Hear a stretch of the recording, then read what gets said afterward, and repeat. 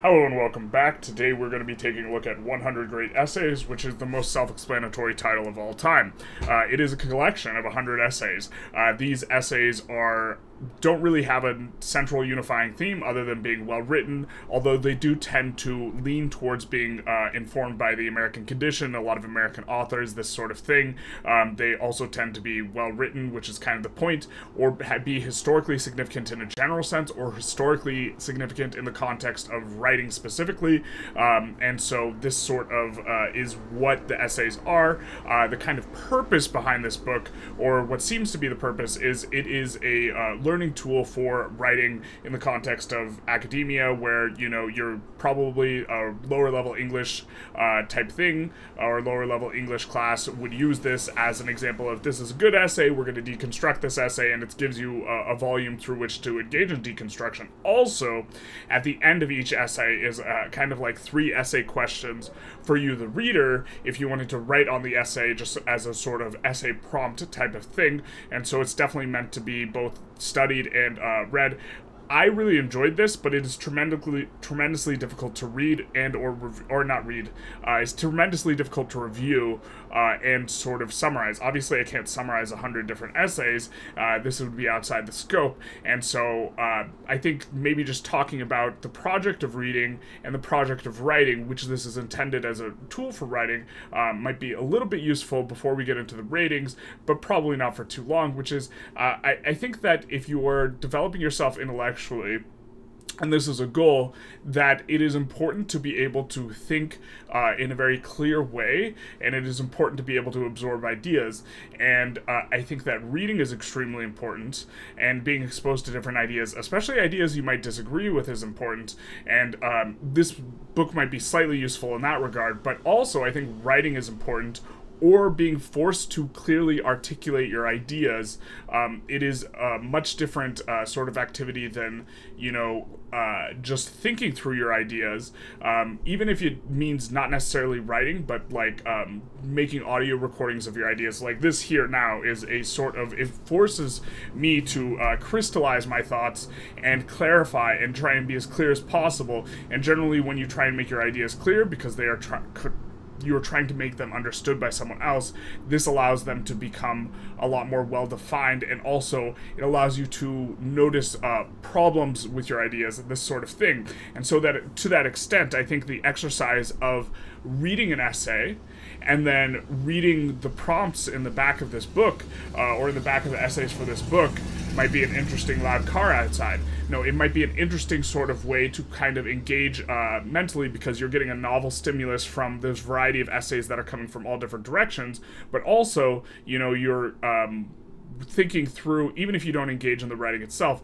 you are thinking more actively while reading. And I think reading actively is an important task if you want to try and, if developing yourself intellectually is something that you're interested in.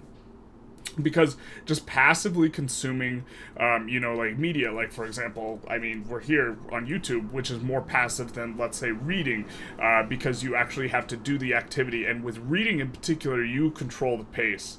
Unless you're increasing and decreasing the speed of, YouTube videos, for example, in a very active way, let's say, you're not really controlling the pace, although you can increase the speed or decrease the speed, this sort of thing.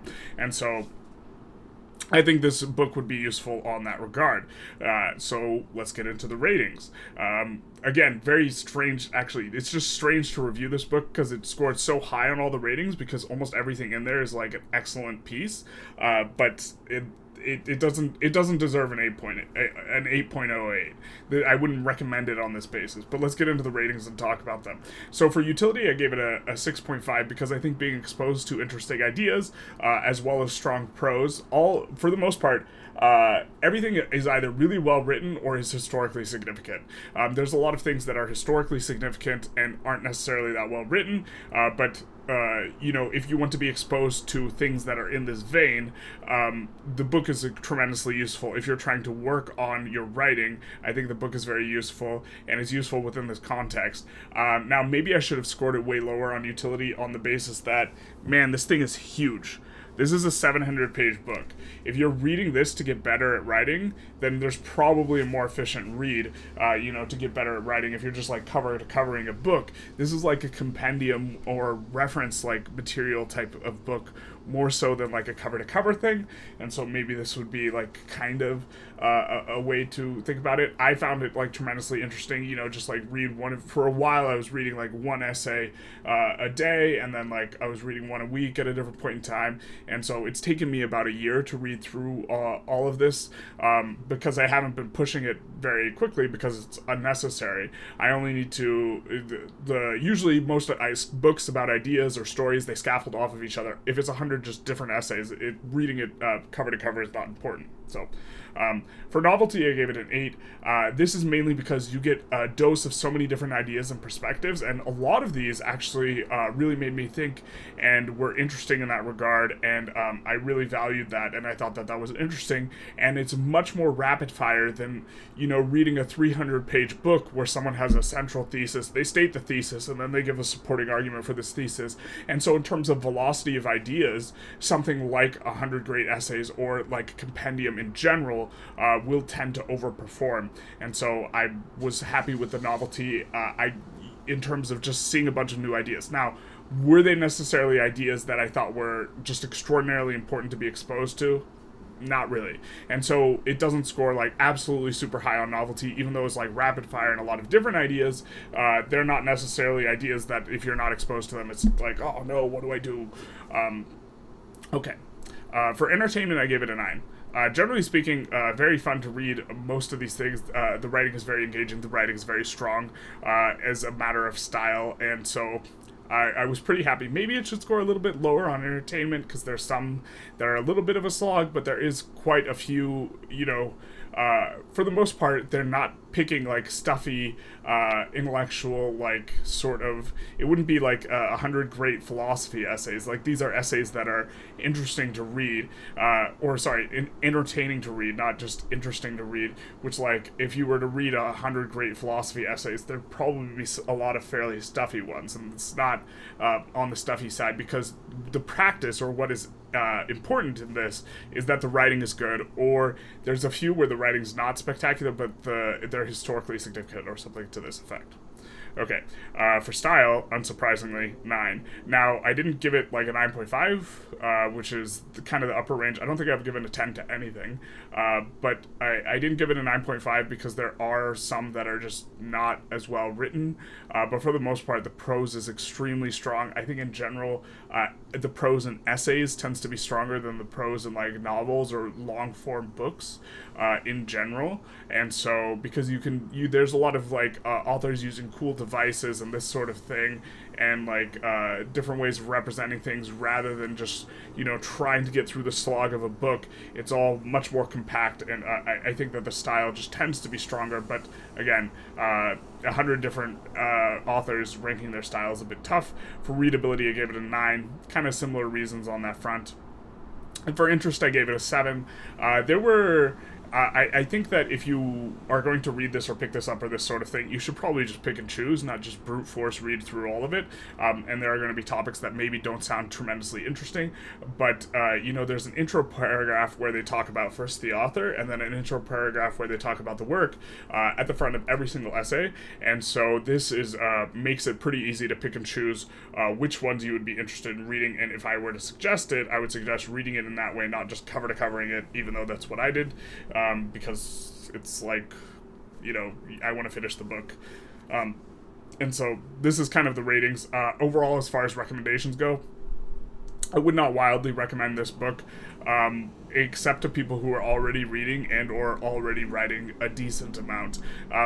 I think that if you're trying to build a reading habit or this type of thing, that the book you should select should just be something incredibly short, because you're trying to get the ball rolling. Finishing a book feels incredibly rewarding, and reading a 700-page monster, even if it's well written, in a lot of places might be a little bit daunting, especially if you come across some of the harder essays and this sort of thing. And this would not be what I would recommend to, most people, because most people don't read a lot and most people don't write a lot.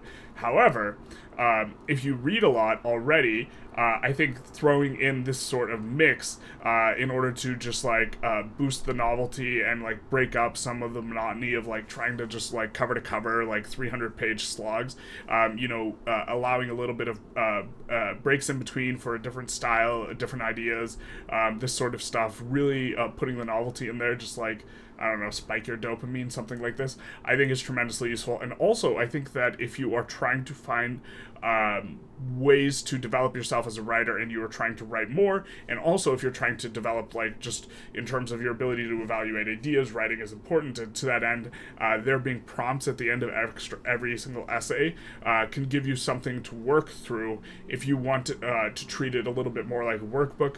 I didn't do that. That's a little bit...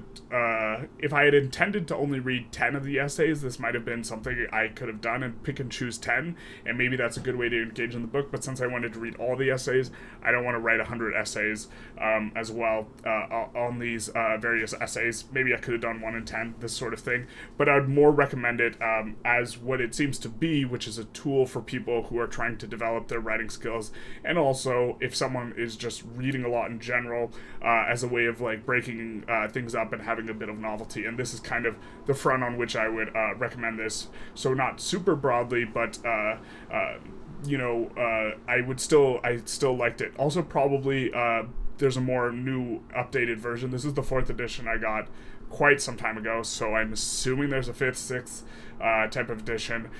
As far as kind of just like thinking through what rating I think this deserves, it would be definitely a lot lower, kind of in the sphere of like maybe a low 6, something like this, and not an 8, and because if the larger reason why I would kind of rank it like that is something that's not really a category, which is like, does this book fulfill a certain specific need in a really, really good way? And maybe it does to the extent that it's kind of helping you, giving good examples of writing and kind of helping you to think through writing and to engage in writing and this sort of thing. But there's no unifying topic, and so there's no like reading it as a book to you can't evaluate it because it's a collection of stuff, and reading it as it's like a reference material almost. And so reading it as a book singular in itself, there's no purpose to the book other than the project of reading and writing. Like there's no central thrust. Like if I read most nonfiction books, they will have a sort of central thesis that they're trying to support in something like this, and this is just not present in this, and which makes it like tremendously more novel. And also it's a collection of just good style, so it's going to score good on style in a way that's like not necessarily fair, because other nonfiction books are trying to do a different sort of project rather than just give you 100 different takes and like only take essays that are extremely well written. And so it might not necessarily be appropriate to rate it in this fashion. I just wanted to like exit with that caveat, like it's not it's an 808 with an asterisk. But anyways, I hope you enjoyed. If you did, feel free to leave a comment, like, subscribe, all that sort of stuff does help out. And other than that, have a good one.